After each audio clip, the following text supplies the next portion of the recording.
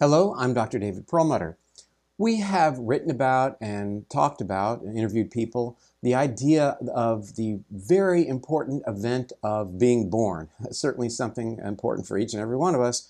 The mechanics of being born, however, is what I'm referring to, whether a child is born by cesarean section versus being born vaginally.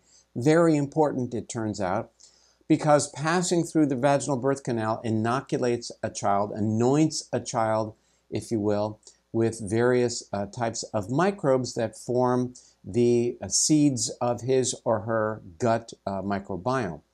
But it turns out that new research is revealing that the placenta may actually help to form a newborn's and child's ultimately microbiome.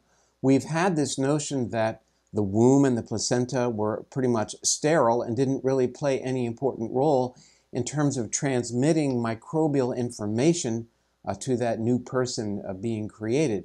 But in a new report just published in the journal Nature entitled "Could Baby's First Bacteria Take Root Before Birth?"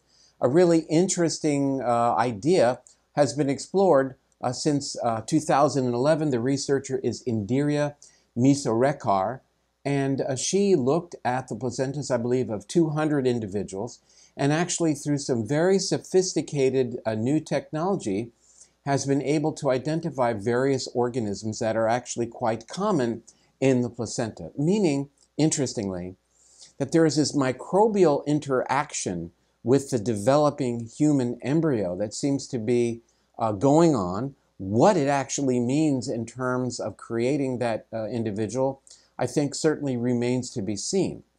That said, I think moving forward that will be explored, and ultimately ideas centered on what a mother can do to improve her placenta flora may in fact be something that is considered.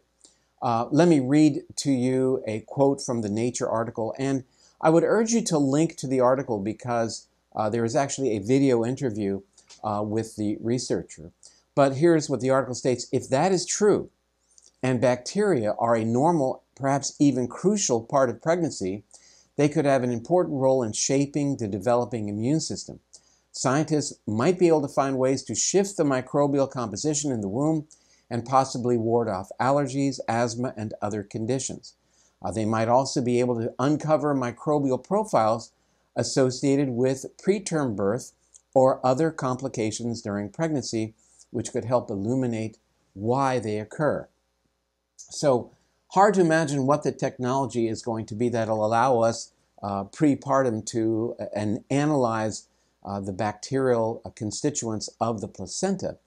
But that said, you can bet someone's going to be working on it, and as the Nature article talked about, this may really give us a leg up in terms of very, very early intervention to really accentuate the health of the newborn.